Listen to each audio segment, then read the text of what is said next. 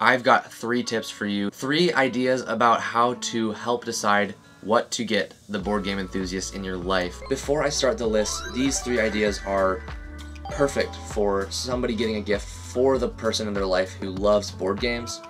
But if you, most of my audience, are also board game fans, this actually might be a helpful way to start thinking about what to give your friends who may or may not love board games. And if they do, the list is the same as ever. If they don't, these 3 ideas are still going to help you to start thinking of ideas because they just translate well to both. So hopefully this list is helpful. To me, a perfect gift is one that I can share with the person who gave it to me.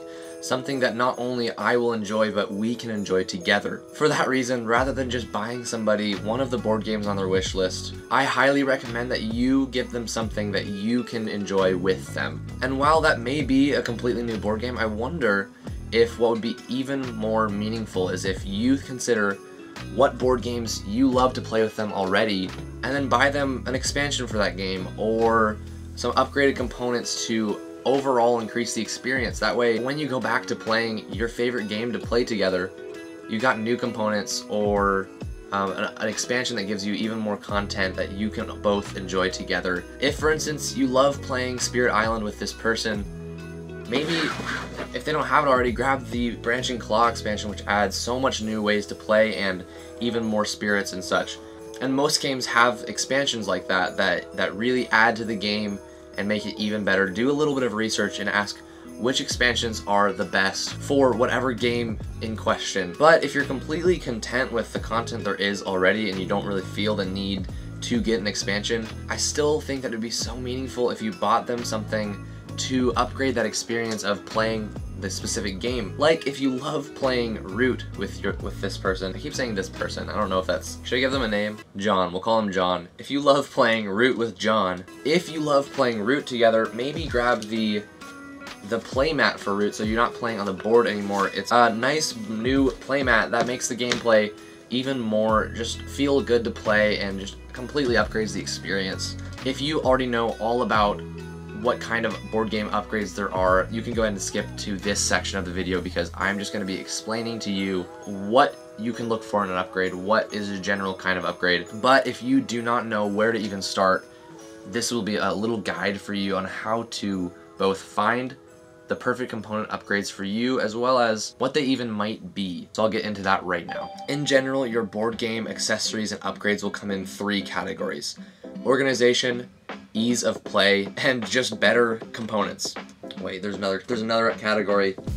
Just remembered the last category is protection. A lot of games have accessories for all 3 of these categories, so whichever ones sound the most interesting, then go for those. I know a lot of people have a specific game that they really, really love, and they're like, why? I'm just gonna make this the best possible, and they're gonna get all of those kinds of things. Organization component upgrades are mostly things like an insert that essentially will make it much easier to both clean up and put away, as well as bring out to the table and set up. And that kind of upgrade mostly just makes it much easier to get the game to the table, which is honestly huge because setting it up and cleaning it up is a drag, and a lot of times the best upgrades, the best investments you can make in a game is to just streamline those aspects, and buying something like an insert is a huge way to do that. The next type of board game upgrade is ease of play upgrades.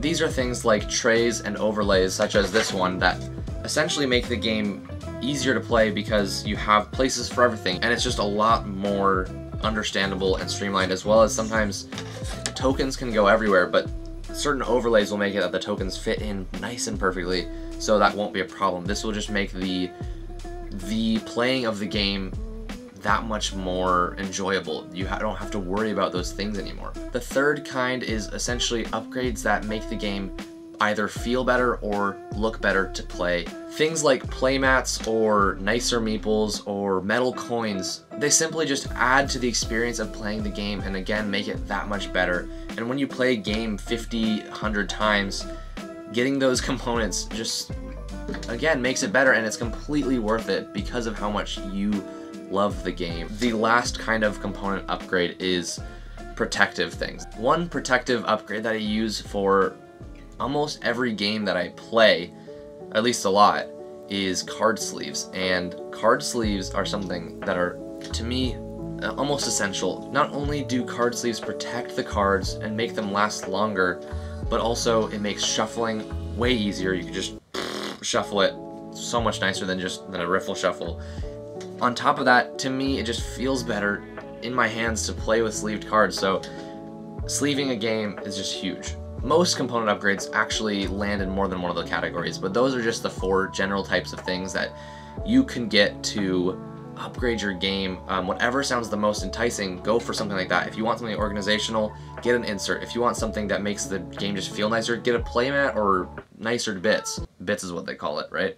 And if you want the game to last longer, get some card sleeves. You might be wondering where you even can find these upgraded components or expansions, and I would love to help you out with that if you don't know. One of my favorite places to start looking for upgraded components for your favorite board games is on Etsy. On Etsy, you can find some really great products at the same time as supporting small businesses, creators who love what they do. So to me, it's one of the best ways to upgrade your game experiences. This is the thing about shopping for upgraded components. You start to, at least for me, you start wanting all of them. Terra Mystica player bags?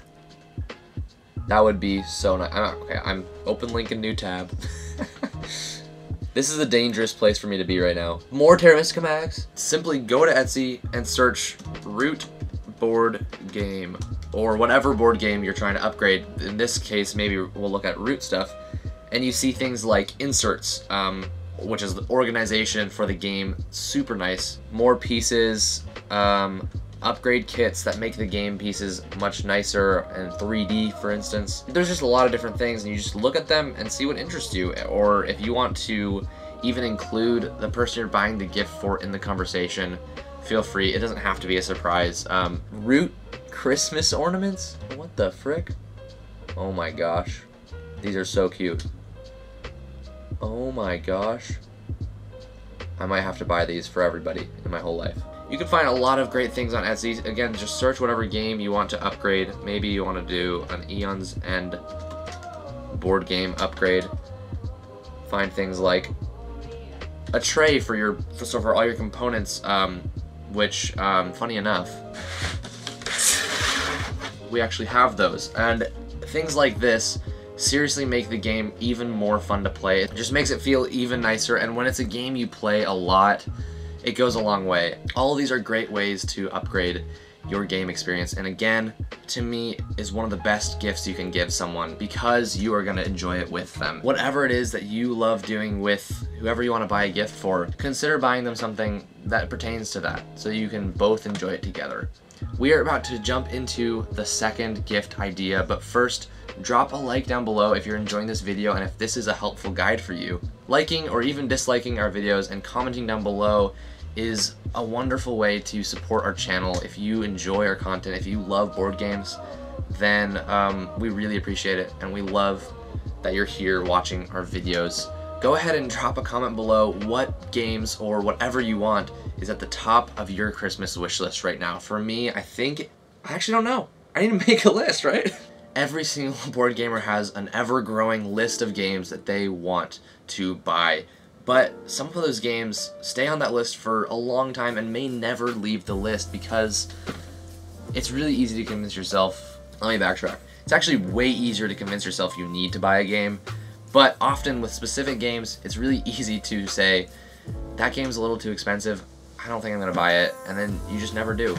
This gift idea is silly, but buy them that game. Buy them one of the games that they keep on wanting to buy. It's their dream to have that game, but they just refuse to. They just aren't gonna do it. Obviously, I don't expect that anyone should do this and that it's not a requirement to spend more money to make it a better gift, but really what's happening here is you're buying something for them because they convince themselves that they shouldn't buy it. And if someone really wants something but doesn't want to buy it, sometimes buying that thing for them just means a whole lot. It just means a lot, as well as it's going to be hopefully a lot of fun to have that thing. There are some people that I know who are like that about anything, and they're really such a saver that there's things that are not even that expensive that they feel this way about. And honestly, those meet this criteria. It's not about how expensive it is. It's more about getting somebody a gift that they really want but don't want to buy is incredibly meaningful, and again, has nothing to do with board games. If you have a friend and you have the money to spare,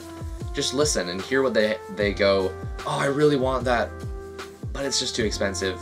Just consider it, because it might be a fantastic gift to give them. Let me know down in the comments below what that is for you, the things that you go, oh my gosh, I really want that, but it's too expensive. Let me know what that is for you, if it's board games, if it's whatever it is. I'm really curious to hear what those things are for you. The third and final gift idea is for those who really don't have a lot of money to spend, especially not enough to buy the most expensive thing in the world like the last tip suggested. This is board game gift ideas on an incredible budget, because this one costs nothing. This one only costs your time, which is valuable. Absolutely, it's valuable, and that's why it's significant. That's why it's still a gift. My third idea is to simply give them your time. Give them an evening. Give them a whole Saturday and just say, we can play whatever you want to play, or we can watch whatever movie you want to watch. For me, quality time is my #1 love language, and I do love gifts as well, but physical affirmation is good too. There's a lot of good love languages, but quality time is my #1, and while of course I want to get gifts, that time spent with somebody where I get to do what I want to do with them, that means a lot, and that's so refreshing and so fun and exciting. First of all, because you get to have that time with them, but at the same time you get to play what you want. As a board gamer, there is so many more games and so many more new games that you buy than you can ever really fully enjoy. I'm never going to be able to play all the games that I want to play as much as I want to play them, and that is, it's hard to fathom, but also it's okay. But every single time that I get to just play my favorite game, or play something that I just don't get to play enough, like Tichu or Keyflower or whatever, or just that game that's been on my shelf of shame for months and months that I just seem to have a hard time playing or getting to the table, having that just open space where I can decide whatever I want to play, that'd be awesome. That's super great. And like the other 2 tips, it has nothing to do with board games. Incidentally, it would be good for board gamers, because they do love to do those kinds of things, like play games with you. But if you're getting a gift for someone who doesn't love board games, or maybe they do love board games and also love anime and want to watch their favorite anime movie or something, like whatever the case is, give them your time, give them an evening, give them a Saturday. That's going to mean the world. That's going to be the most meaningful thing you can give them. I think it's the most valuable one on this list. Hopefully this guide was able to just help you to get some ideas flowing on what to get somebody, whether or not, again, it has anything to do with board games. Yeah, let me know down in the comments below if you enjoyed this kind of more casual sit-down video where we just talk about a concept. Today we talked about what kind of gifts are good. To recap, the first one is something you can share and do with that person. The second one is something that they really want but just keep convincing themselves not to get. And the third thing is to just give them your time. If you are still looking for gift ideas, specific games, we have a list of 5 great small games that can all fit in a stocking that we made last year. So check that out, and I'll see you in that video.